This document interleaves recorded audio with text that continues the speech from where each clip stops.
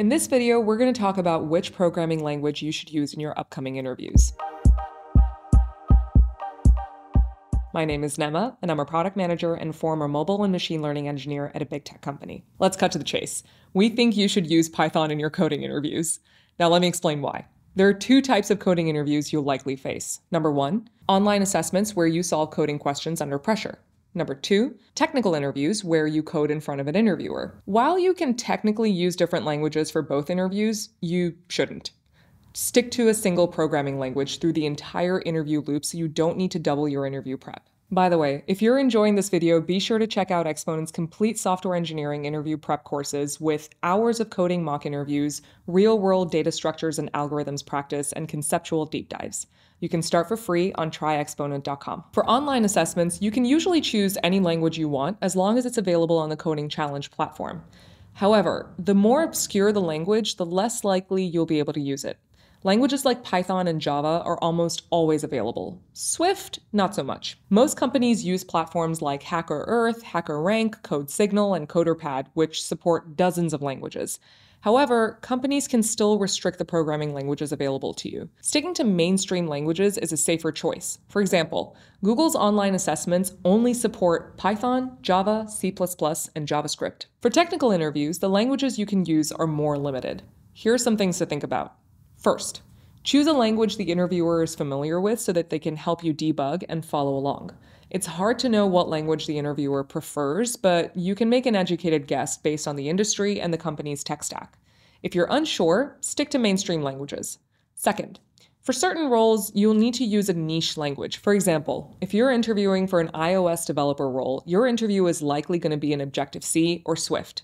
For a web development role, JavaScript is essential. Next, let's talk about how to actually decide which language to use. In online assessments where time is of the essence, or in live coding environments where you don't want to test your interviewer's patience, you need to implement solutions quickly. Languages like Python have a standard library that supports many common data structures out of the box, saving you the hassle of implementing them yourself. Choose a language that allows you to explain your solution clearly to your interviewer. This helps them follow along as you code. While good coding practices like commenting and proper naming are essential, a language that's inherently more readable will always be helpful. Be familiar with a language. If your interview is in a few days, this is essential. You don't want to stumble over the basic syntax of a language that you just learned in front of an interviewer. Finally, let's go over some tips to help you ace your coding interviews, no matter which language you choose. Don't assume familiarity equals proficiency. Just because you use a language daily at work doesn't mean you'll have no issues coding a solution in that interview. At work, you have the luxury of reading documentation and searching for how to use certain data structures or algorithms. In technical interviews, the solution might skew towards using a specific data structure, like a priority queue, and you might find yourself unfamiliar with its syntax. Go beyond syntax. Understand the underlying implementation of data structures and algorithms in your chosen language. For instance, knowing the space and time complexity of Python's sort function will allow you to articulate the space-time complexity of your solution. Communicate with your interviewer.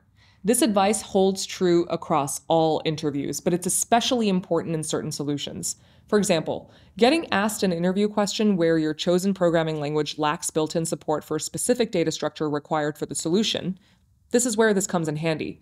If it happens to you, clarify with the interviewer if they'd like you to build a solution from scratch or if there's a library that you can import to help you out. This underscores the importance of selecting a language with a robust library of built-in data structures. Our top pick, Python. If you have the luxury of time to learn or are already somewhat familiar with Python, we highly recommend using it for your technical interviews. Here's why we picked it. Efficiency through simplicity. Python allows you to achieve a lot with minimal syntax, making it ideal for coding under pressure. Extensive library support. Python boasts a vast library of optimized functions and ready-to-use data structures. Dynamic typing advantage. Python's dynamic typing eliminates the need for explicit type declarations, offering flexibility in coding. This is particularly advantageous in tasks where rapid prototyping and adaptability are important, such as in data science, machine learning, and analytics. Consistent and intuitive APIs. Python provides consistent APIs that operate seamlessly across different data structures, enhancing code readability and usability. No time wasted on curly brace errors. Unlike languages with curly braces, Python's syntax relies on indentation for code structure, reducing the time spent debugging syntax errors. A simple missing curly brace, unnoticed initially due to interview stress, can escalate into a frustrating and time-consuming issue. Readability. Python's syntax is highly readable, even resembling pseudocode. Its widespread adoption also means many interviewers are familiar with Python or can easily understand it. In conclusion, Python's versatility and readability make it a standout choice for technical interviews, offering a great balance of both efficiency and clarity. Thanks so much for watching. We hope this advice can help you ace your upcoming technical interviews. Be sure to check out Exponent's interview prep courses in the description below, and we'll see you in the next video.